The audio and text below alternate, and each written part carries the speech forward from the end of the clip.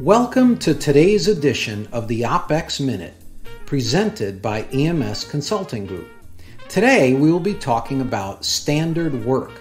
Standard work is foundational to operational excellence because it helps us to achieve basic stability in our operations. The concept of standard work has its roots in a methodology known as Training Within Industry, or TWI.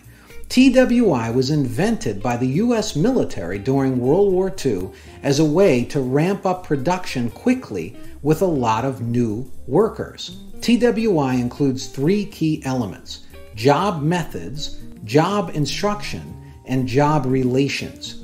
Job methods is the basis for standard work. The idea of standard work is to create a repeatable work method that becomes the foundation for Kaizen, or continuous improvement. To create standard work for a process, we need to identify the customer requirements of the process. How often do we need to produce one unit or service one customer? Then we need to determine the appropriate work methods. That includes timing and sequencing of tasks. We need associated staffing or labor needs, materials or information needed, and equipment needed.